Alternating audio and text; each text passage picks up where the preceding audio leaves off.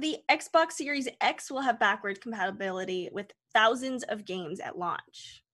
Yeah, Microsoft's next-gen console will also have backwards compatibility with, quote unquote, as they said, thousands of games at launch. And the company announced this today, trying to, quote unquote, preserve and respect gaming legacies. The Xbox Series X will be the most compatible console from the company. The number of compatible older games will more than double from the previous console. More than 500 Xbox 360 games could run on Xbox One. And Jason Ronald, the director of program management for Xbox Series X, explained how making backwards compatibility requires technical innovations and a lot of work. The playtest team has completed 100,000 hours of testing, with thousands of games already being playable on Xbox Series X, from the biggest blockbusters to cult classics and fan favorites. Maintaining compatibility presents a massive technical challenge as fundamental system and chip architectures advance across generations, Ronald said.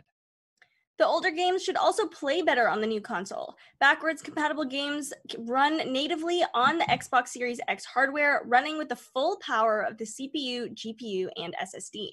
Players won't need to use boost mode or downclocking. This means that all titles run at the best performance that they were originally designed for.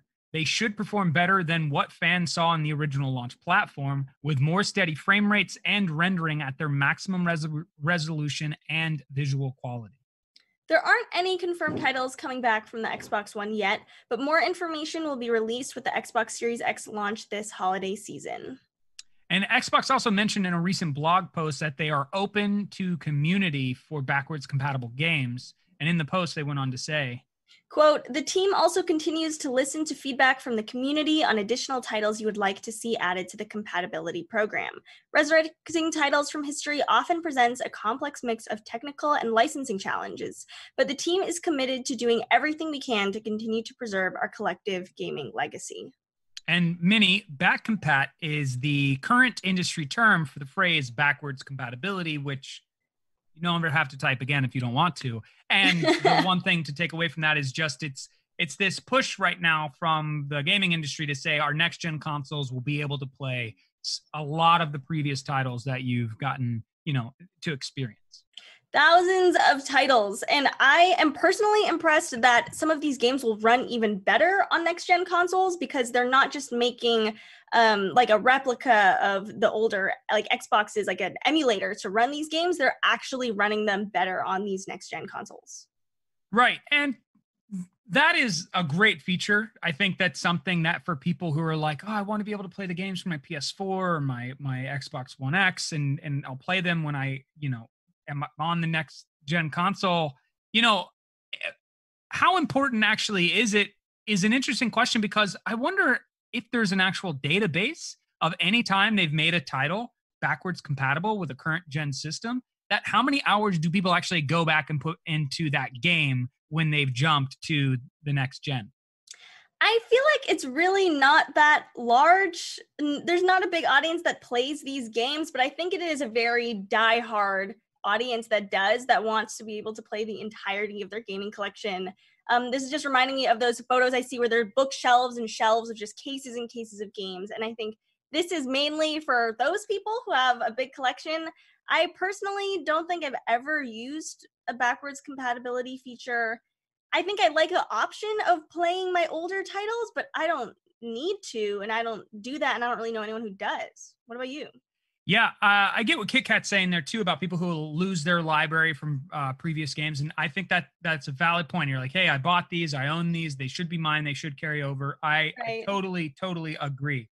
The only thing to me that just kind of like seems odd is I always know this is like a narrative push. It was the push in the PlayStation 2 and the Xbox 360, PlayStation 3. Like, this has always been a conversation that you can play the previous titles that you once owned. But even for me right now, as I think about it, to your point that you just made, unless it's like a remaster or, a re-envisioning of the game, I don't find myself jumping into previous gen titles like that. Me personally. And right. I never feel like I see that frequency on my friends lists as well. I agree with Maddie that I think it's a comfort thing for a lot of people. I feel like if you take away someone's ability to play an old game, it really pulls at their heartstrings. And the nostalgia factor is definitely there. And I think just the option that they could play that game is just kind of like a nice peace of mind that people are willing to pay for and are willing to demand, because it seems like if you don't have backwards compatibility, I should have just said back compat there.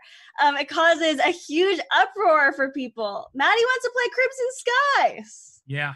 And KitKat says to play a lot of like the old games. And for some people, they're like, hey, I just, spent what I spent on next gen console. I got to wait to get the next gen games. I'd like to be able to play the previous ones. It's it's valid. I always find this funny. What's up, Savage? That these two entities specifically, this always happens. They make this announcement right around each other, and they kind of seem to point it out as if it's like a reason why you should entertain the one over the other, or it's like, look at the features that we offer. It's just a really interesting business approach, because do we actually think anyone has the competitive edge when it comes to backwards compatibility, Sony or Microsoft? I guess the slight difference is that with the PlayStation 5, it looks like you're going to need an update to be able to have backwards compatibility, but I don't think that's too much of a burden for anyone. It seems like both systems are really taking this seriously with having thousands of games able to play. I believe it is with the PlayStation 5. I'm not sure which console it was. Maybe you remember. But they're also adding the pause and play feature to backwards compatible games, which I think is really cool. So what that is, for anyone who doesn't know, is you can kind of have it running in the background. And let's say you want to put Tomb Raider on pause while you play some Uncharted, and then you want to go back to Tomb Raider. You can just pick up right where you left off versus closing out the game and reloading it back up, which shouldn't take that long in general with these next-gen consoles, but it's still a really nice feature. I believe this was a feature with the Xbox Series X that they were talking about. So, for individuals who are waiting for a game to load, you can swap over to another one and move back and forth. I think these hard drives and the SSD technology is going to be very impressive. I think the more we start to behave with this new technology, we'll start to get into that place of like what we expect from here on out.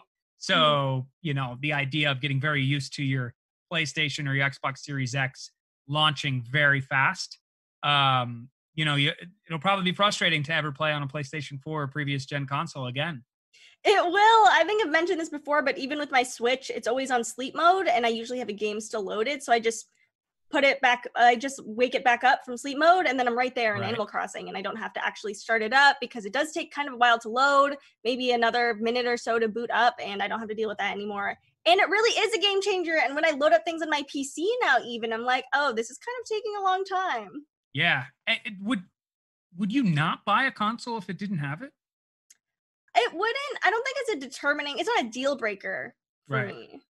You mean the load times or backwards compatibility? Backwards compatibility. Oh. They were like, no, we're just focused on everything here on out. I think I would still buy it, but it wouldn't be as impressive to me. I got you. I guess it wouldn't have that like longevity that I feel like consoles are having. Stop it, Maddie. More of. It is not back compat. You get that lower third down. Back compat. The lower third out of here. Back compat. I literally had to look it up because I was so confused. Yeah, I was like, what is this? What is back compat? What is that?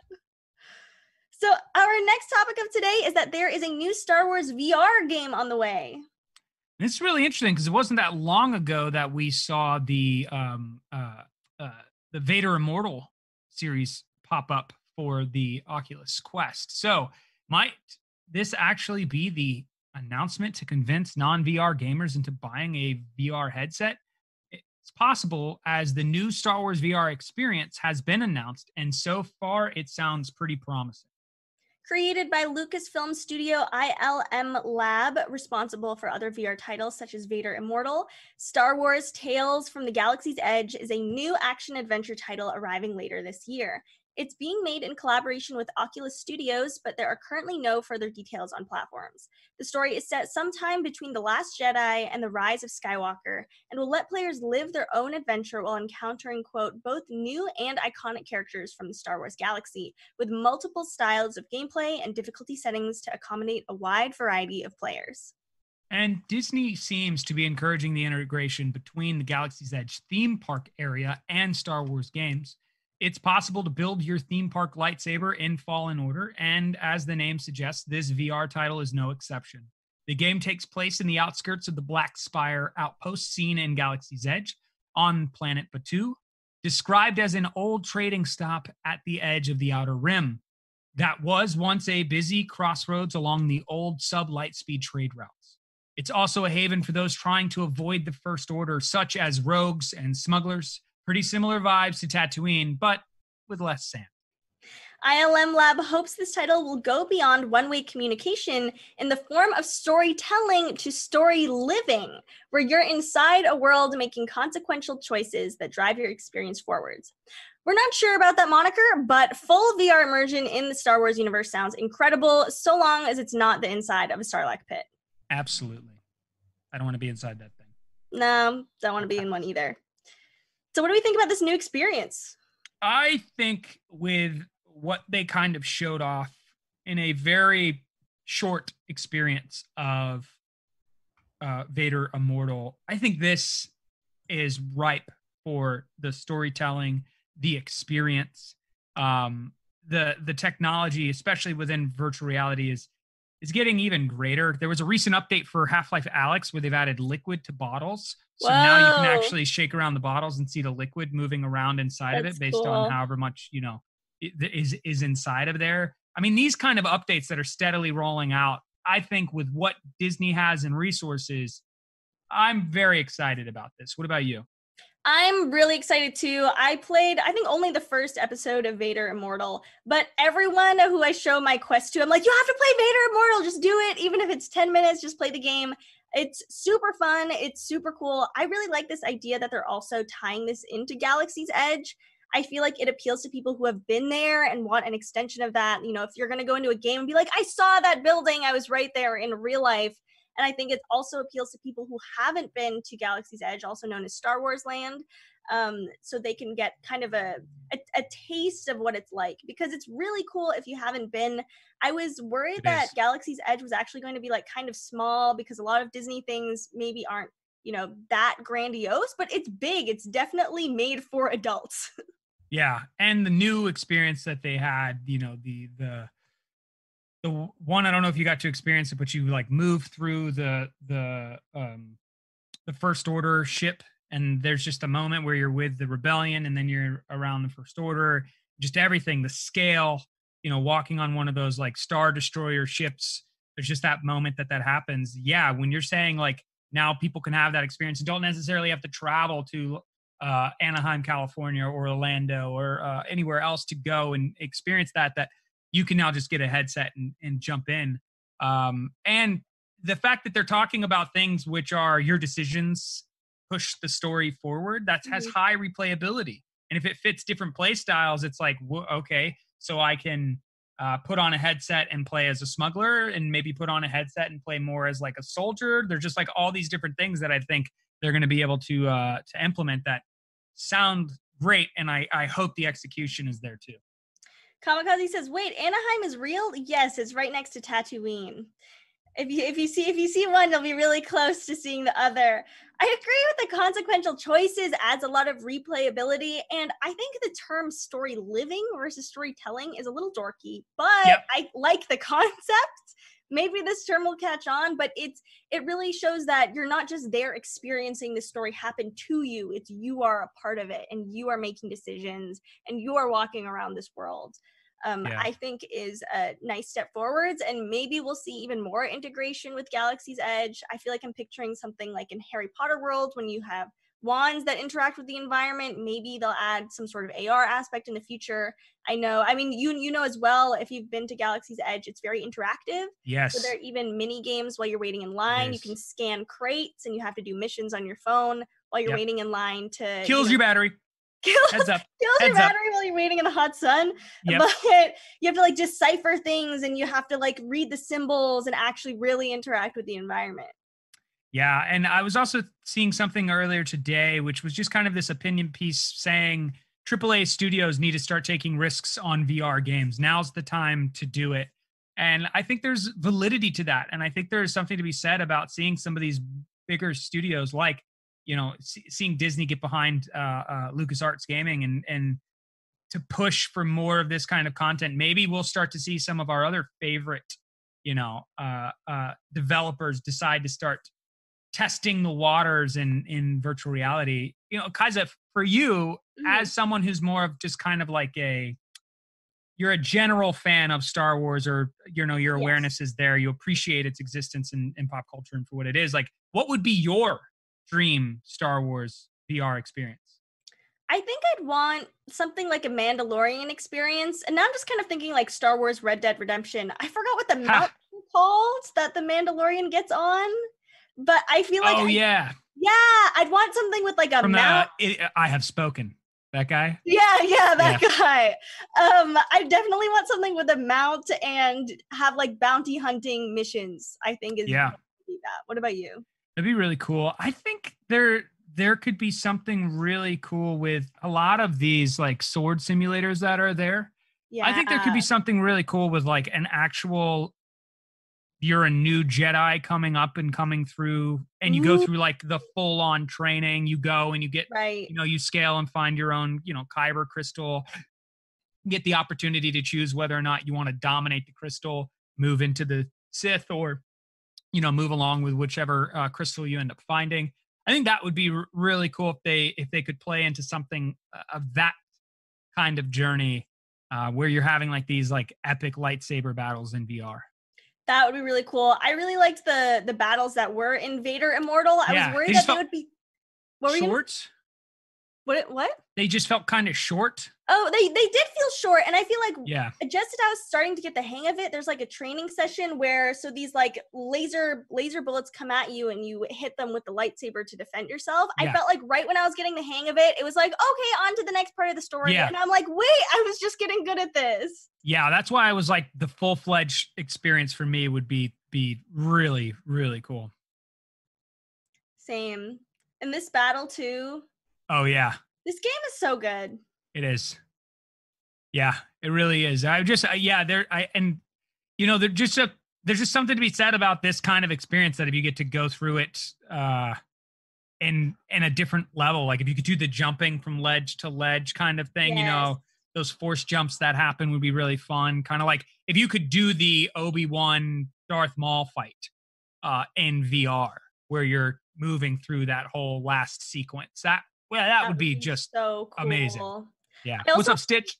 More things with there was a part in Vader Immortal where you're walking right on the ledge, and it's really scary because if you like walk at the wrong spot, you'll fall over, and you're just standing in your living room and you're totally fine and safe. I'm gonna die! But it really does feel scary, and I hope that in this next game we're going to see more of being in really perilous situations without actually having to be on a roller coaster or anything. Yeah, couldn't agree more. Let's see what happens when they show the gameplay of this game. I'm excited. I hope it actually, executes. But moving on, our next story is Fortnite Chapter 2 has delayed Season 3 until June 11th. Fortnite's Chapter 2 Season 3 has been delayed by a week to give Epic Games more time to prepare for the new season, the developer announced today. Season 3 will now go live on June 11th. So Fortnite players will have another week to finish their Battle Pass challenges and confirm their appearance choices for various characters such as Brutus, TNTina, Meowscles, and Maya. The delay also gives players more time to finish the recently added Storm the Agency challenge. I just realized how ridiculous some of those names are. Oh, yeah, completely. Yeah, and I felt like I said them with ease, but I was just like, these are weird names, except like, Brutus. I'm Brutus and Maya. Epic also announced the one-time only live event called The Device, which is now scheduled for Saturday, June 6th. Epic stressed that space is limited for the live event, so interested players should show up 30 minutes early to secure their spot. And this isn't the first time that a Fortnite season has been delayed. Fortnite Chapter 2 Season 2 was delayed by 2 weeks in January because of a switch to a new physics engine. And the latest delay gives players more time to finish up challenges and new live events to look forward to. I am personally really excited for this because I am level 44 in the battle pass as of today. Good number. I have to get all the way to 100. I played a little bit today and finished number 2. I totally could have won. I'm looking forward to this next event. I'm impressed that they're still adding more challenges. Right now, there's this new Storm the Agency thing, as we discussed, where you're really going to the agency and you're infiltrating it, and you have to swim over these underwater hatches, and you'll come across other people who are also just doing that challenge. So it's kind of like, I'm not going to shoot you. Like, this is a peace treaty. We're just both going to do this swimming challenge. Don't shoot me. Which I think is already hard enough. Right, it's hard enough to do this already. Thanks, Coombs. But I am a little suspicious that this isn't just delayed because the developers need another week to work on the new season. Yeah, I'm right there with you, because if you're not playing Fortnite, but you're playing the other talk of the town, Call of Duty Warzone, season 4 launches next week. And it's a really interesting thing, because I kind of was actually interested to see what that was going to be like, that both of their seasons happen on the same week, like who gets more players. I was genuinely curious of this outcome, and then it's kind of like Fortnite's like, oh, we'll wait a week. Yeah, I feel like Fortnite definitely backed off. I think Warzone and Fortnite both having their new season on the same day would not do well for both. I feel like both companies want to have their full fanfare and full day all over Twitter, where they're the hot news of the day. Their new season is a thing that everyone's talking about, is the talk of the town. So I think there's another thing that's announced. Oh, the PS5 event is also supposed to be next week as well, too. Yeah, so, and more sources coming out saying June 3rd's the day. I hope those sources are correct.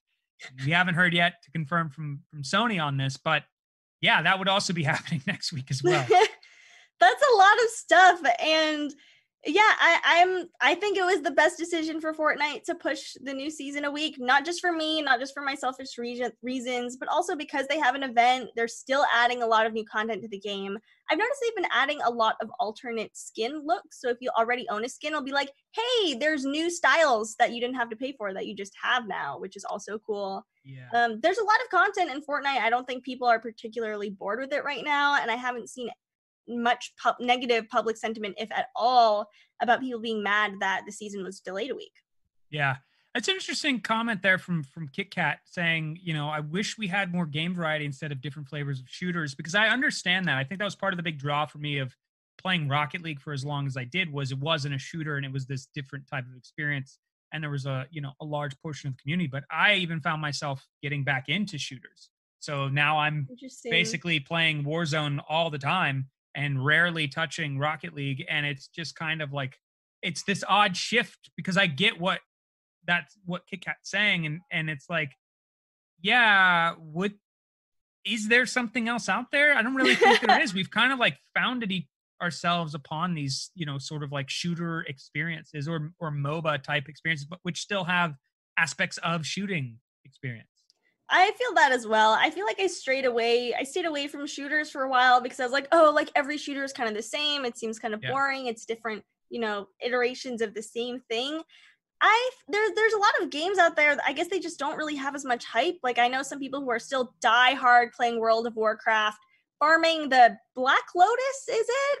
I don't know. They're telling me all about their methods, but you're like, yeah, games are always shooters. Yeah, it's true. And that's so, I don't know what there is to be said about that. Maybe it's a limitation of current hardware, and that this new technology, because more information will be, on these games as we get access to the next gen consoles, maybe we'll start to see innovation happen. But I will say, if we look at the players that are on Fortnite still, and the players that are constantly on Warzone, I mean, you have a lot of people excited next week and the week after. I mean, this is really turning into like a jam-packed summertime. That I think gamers are just kind of like, yay! I'm thankful for all these distractions. Right, it's good timing, and I think that's when Valorant also officially launches. Is June 2nd? Yeah, that's a big slew of days. That's a lot happening. Is.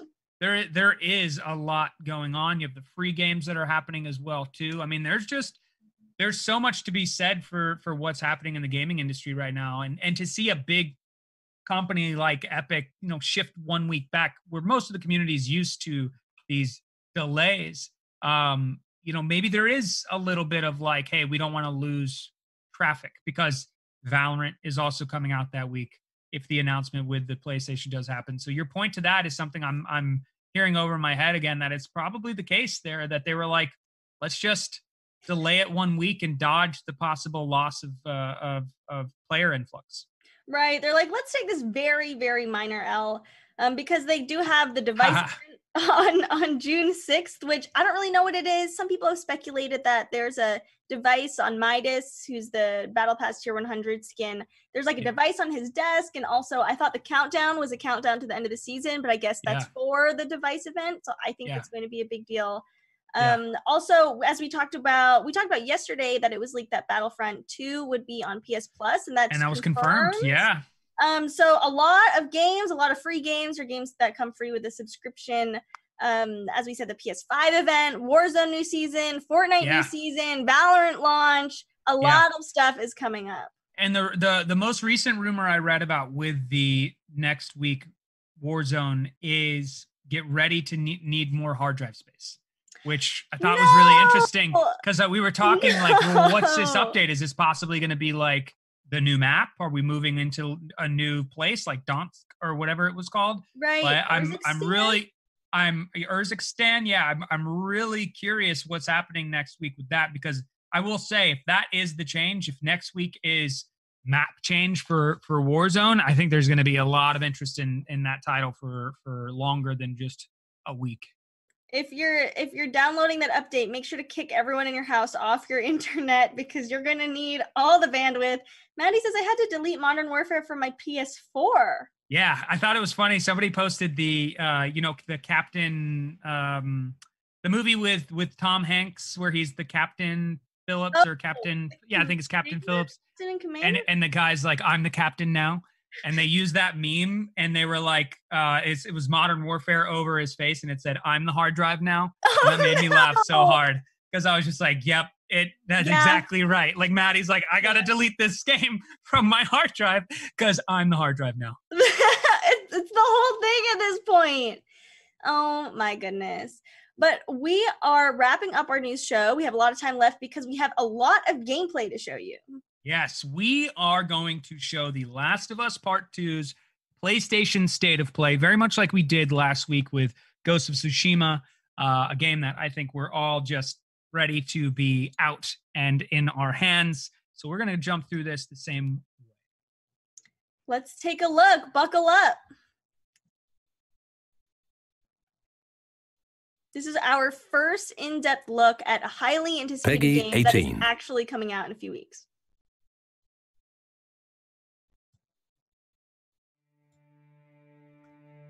I know you wish things were different.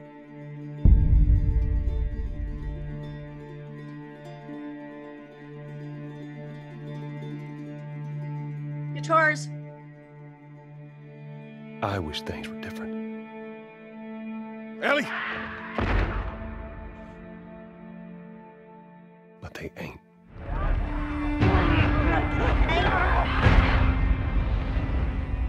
Please stop.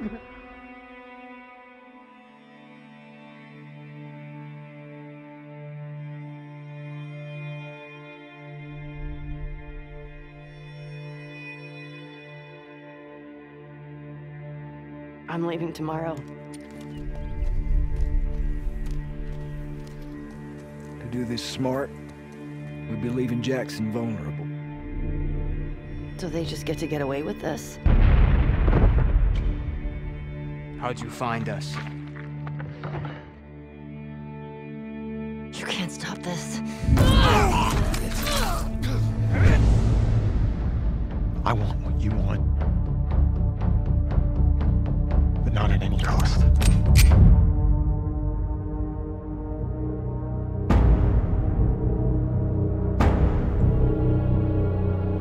I really hope you make it.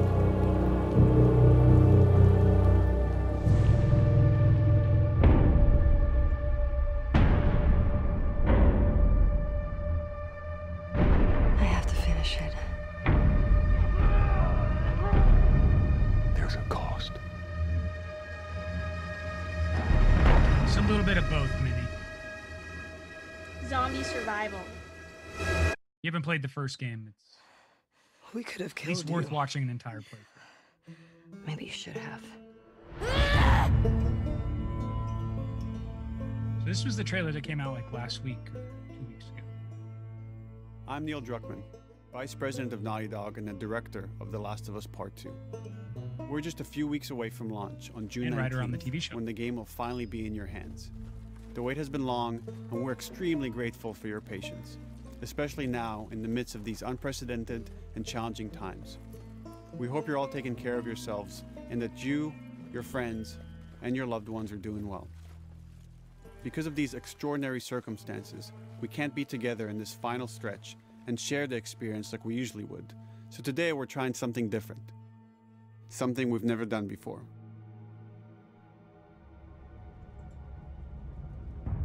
Over the next 20 minutes or so, we're going to give you an in-depth look into what awaits you in The Last of Us Part 2, including new details about the gameplay experience and story.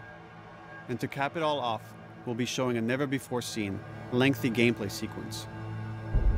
You'll definitely want to stick around for that.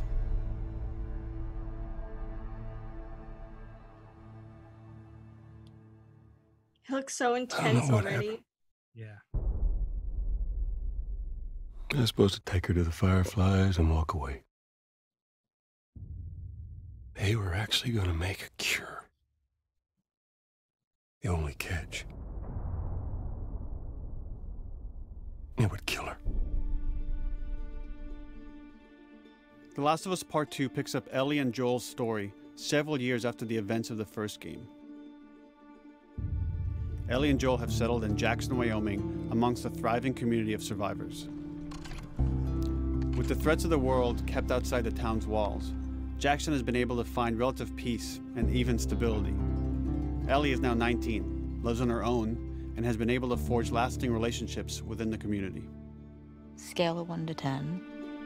How would you rate our kiss from last night? Spicy. However, this peace is short-lived. Jackson and Ellie suffer a violent and traumatizing event. Ellie sets off back into the treacherous outside world in search of retribution and justice. Your comments in Her chat. journey will take her to new parts of the country previously unexplored in The Last of Us. The story spans multiple seasons and climates, from the snow-capped mountains of Jackson to the Ellie lush is, Pacific Minnie. Northwest. Yeah.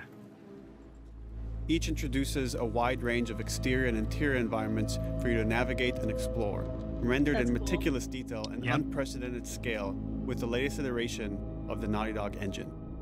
Oh, wow. Our goal is to Wow. make these That's environments not huge. only beautiful, but feel as grounded and authentic to the cities they're based on as possible.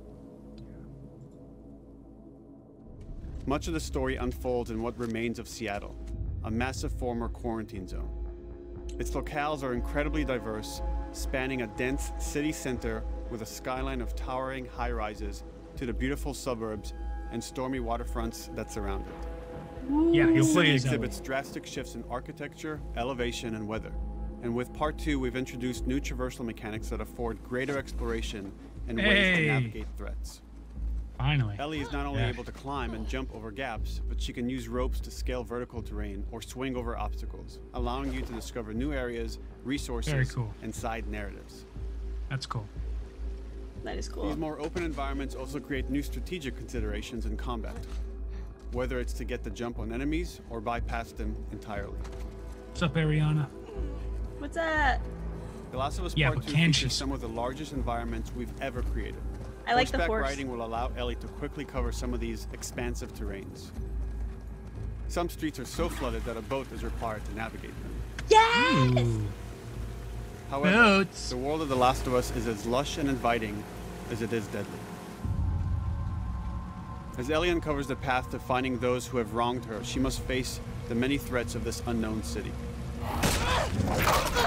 In the wake of the pandemic and the fall of the quarantine zone, Seattle has become a war zone, where two warring factions find themselves in an ongoing conflict for territory and resources.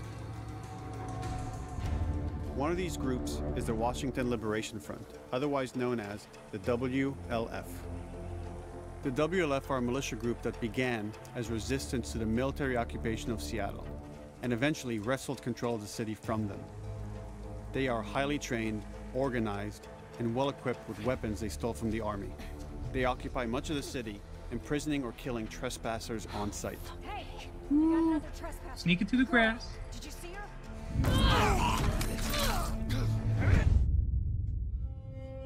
They show that workbench a couple times. On the other side of this bloody conflict is a group of religious zealots called the Seraphites, or Scars, defined by the self-inflicted deep cuts that they bear across their faces.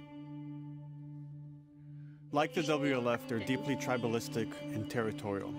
They're known for being stealthy, using overgrowth as cover, and they use more silent weapons like bows and arrows. Clip her wings. Oh yeah. This was like one of the first ones in the show. But beyond this conflict among survivors, Gnarly. the threat that originally brought the world to its knees is very much present.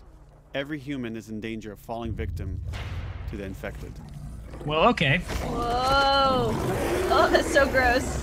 They are the recently infected runners, who are more numerous and aggressive in this game. The blind but extremely deadly the clickers. Oh my and the god. stalkers, who sneak and hide until they're ready to attack, surprising their victims with extreme agility and brutal violence. The Last of Us Part 2 introduces new fights. stages of infected, such as the Shamblers. Large, heavily armored enemies that are covered in pustules.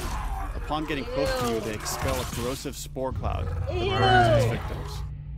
But our most terrifying and lethal new forms of infected will have to wait until you play the game for yourselves.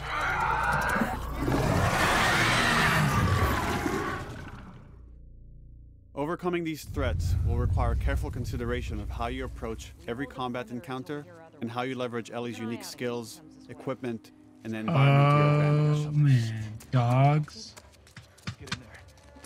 The WLF Run! patrol the streets of Seattle with guard dogs, which are capable of detecting and following you, even while in cover.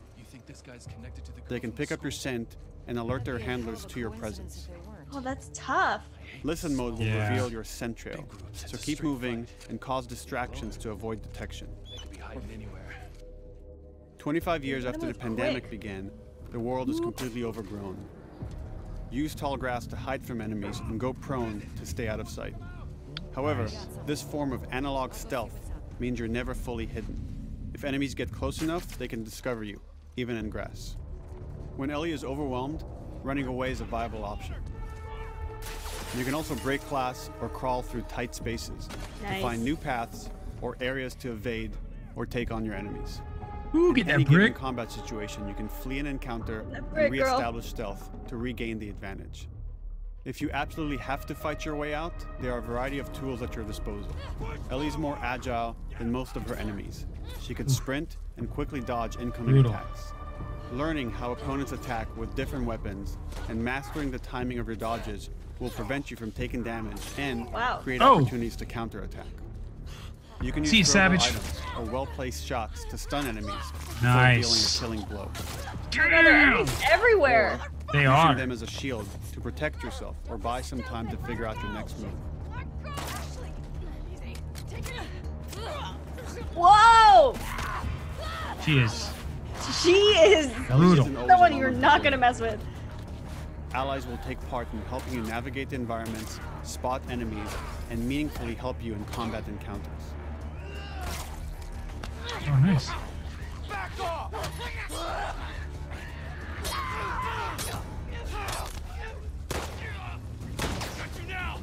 They were like, you can't avoid action. All we're seeing is just non-avoidance. No, yeah, you can't do it. Between the human survivors and the roaming infected, there will be times where multiple threats are present, creating new strategic considerations and opportunities. You can choose whether to attack these opponents separately and directly, or find ways to pit them against each other. Ooh. Flee as they fight, or wait until their numbers have thinned out and engage with whomever's left.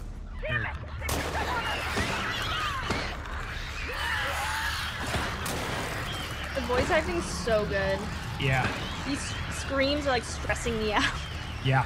Audio mixing's always been so good, too. Our goal is to create unparalleled attention, coupled with deep systems that give you greater control and influence over your Better than journey. Fast and Furious. As you play, you'll be able to invest in a broad collection of crafting items, weapon, and player upgrades, through training manuals scattered throughout the environment and scavenging for ingredients. These skills and upgrade manuals cater to a variety of playstyles, and the choices you make will create your own distinct experience. Yeah.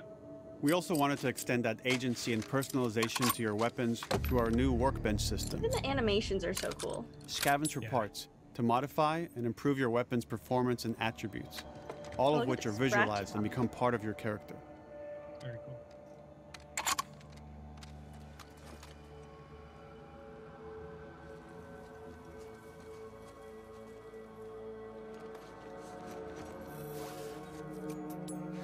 Survival Craft will on also the go. require using the parts and ingredients that you'll find in the environment, which can be crafted into a wide range of defensive and offensive items, like proximity mines, explosive arrows, pistol suppressors, and more. Explosive arrows? OP?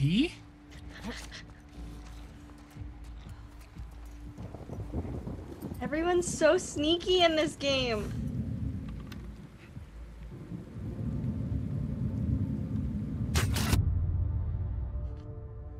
All of these gameplay systems are meant to immerse you in the world and make you feel in lockstep with Ellie's emotional journey.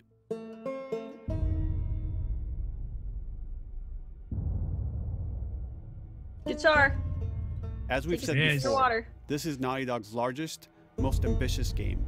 It may seem like we covered a lot, but we've only scratched the surface of what it's like to play The Last of Us Part 2. We can't wait for you to experience it all for yourself on June 19th. Right around the corner. Until then, here's an extended sequence of never-before-seen gameplay. Enjoy.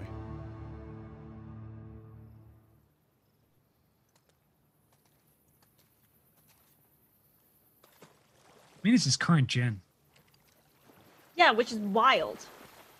Hey, Kamikaze, she can swim. Hey!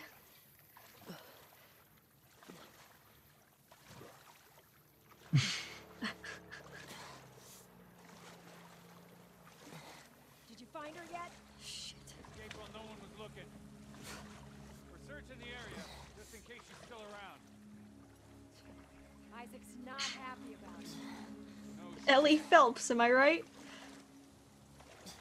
I think you can still craft them. What are they talking about? I think that was something I saw in there. Oh, you can actually go underwater. Going Tomb Raider.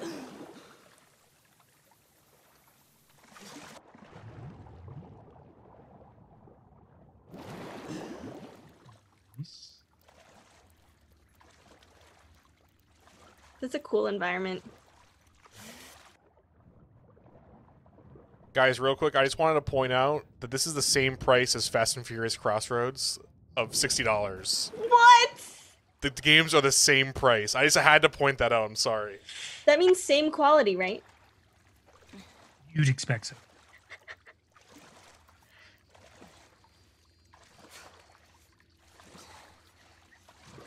Oh, kill. Oh, she's still wet too. Look at the graphics. The bag is wet.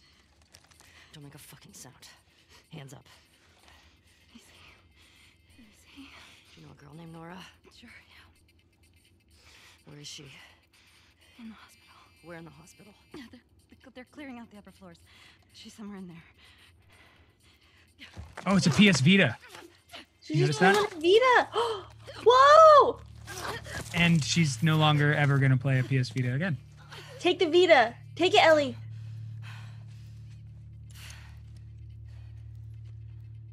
There it is. Oh! Straight up a PS Vita. She is ruthless. Yeah. I like that the bag is wet too. I hate when you come out of the water in a video game and like it's as if you never went in it. Got like that chemical they sell late at night. Call 1-800 number. It'll keep water off you. You shit me? They put you with Joe again?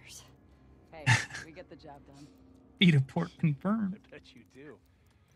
Death counter 1. Minnie, if we're going over this whole trailer, death counter. This trailer's already like 15. Sure. I'll keep that in mind. Oh, she just created a silencer. Fuck. Sounds like scars are getting closer.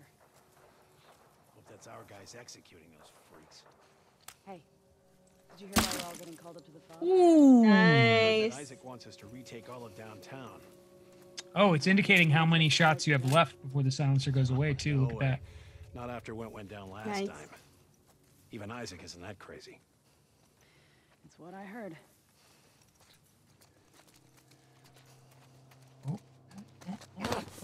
Shut up. All right. Stealth kill. The sound. Oh, the crunching. Again, why can't we just have a Splinter Cell come back?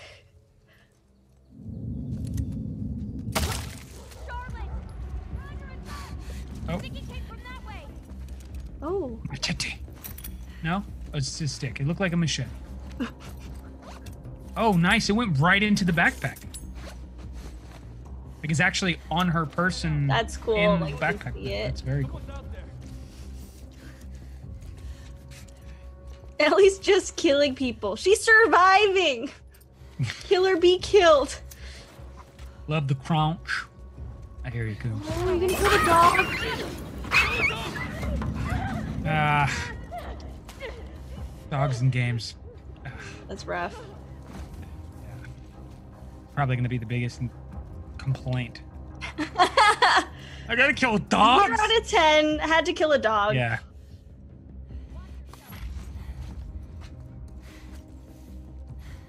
Right. Oh.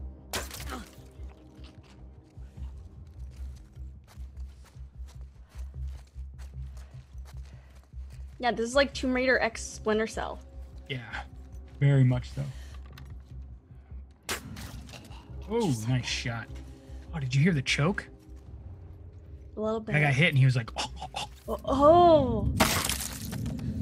Oh, yep, there's the silencer's gone. Oh, nice. And she just took the mag out. The weapon stayed on the ground and the mag came out. That's very cool. The tiny detail. Saw movement. I'll go check it out. I got you covered. I don't love death sounds, Kit Kat. I'm noticing them when they're happening. They're well done. Oh, right in the face. I like the explosions. It's an 18+ game, right? Probably rated M. If I were to guess. Yeah, this is for sure a mature game. Hats flying off too. There's blades on that stick? Whoa! That person's not eating right anymore.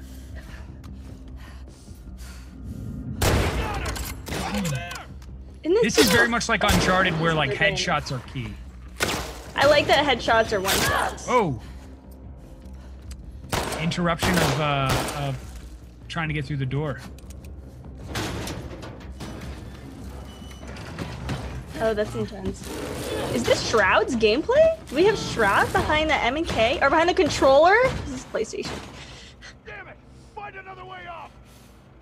I don't want to get on her bad side. Right there with Shroud. you, Blood on the camera.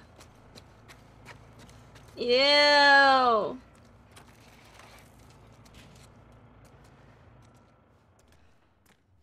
like how the flashlight looks. Yeah. The light. It's impressive for not the new global illumination with PlayStation 5 they've been talking about. Their own lighting system looks next gen. Yeah, it does. Oh. Yay. Sneaky. Down on top? No. Maybe if you posted more guards, Abby would sort it herself. What the fuck was Abby here? You're not stupid. You're gonna tell us where she went. When Isaac talks to us about this, I'm getting tired of this. Nora. Nora! I'm not going That's what she down said for she was that. looking for, right?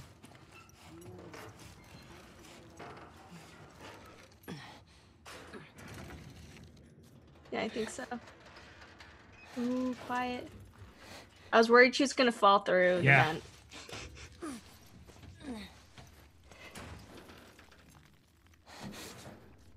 The sound design is phenomenal.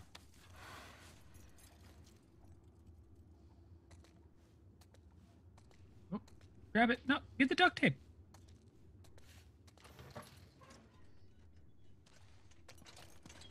Don't scream. Put that shit down.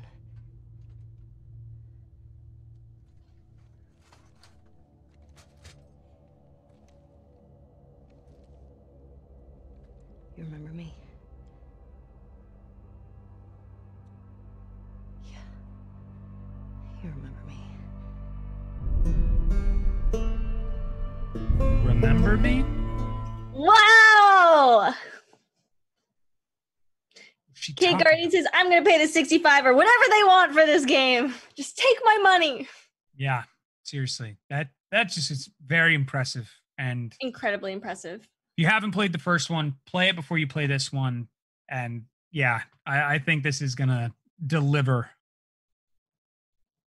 Definitely. There were so many environments, even in that short snippet of gameplay. We were swimming, we were going through vents, we were going through interiors and exteriors. We saw so many ways of how you could totally just destroy people. Yeah. Clearly, Ellie is now a one-woman army. And that is quite prominent, as we saw in this 20 minutes.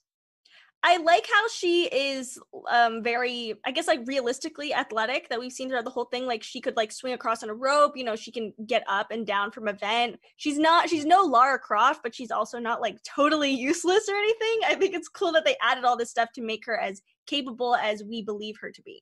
Very much. It looks like they added some stuff from Uncharted in there as well. Very similar experiences. The first one in Uncharted, not too much other than the third person and some of the movement, but the addition of the rope, the crafting as well. I mean, yeah, they've done some good decisions. It looks like on the surface.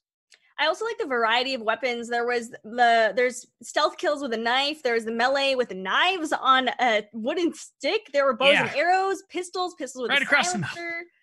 There's so many ways for you to defend yourself. So what else is out there that is going to look brutal and be something, you know, that is as destructive as blades through a bat to the face? Right.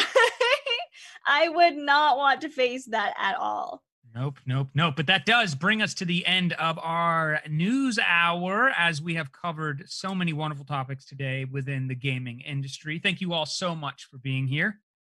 Thank you so much for joining us. If you haven't signed up to join the conversation, it is super easy, and you can click the star to get a notification for each time we go live. But don't go anywhere.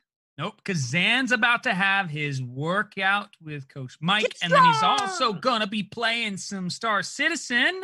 So look out for that. But for Kaisa and I, we will be back tomorrow. Have fun with Zan. For the Caffeine Channel News, I am Marrone. I am Kaisa. Thank you so much, and have a good one out there.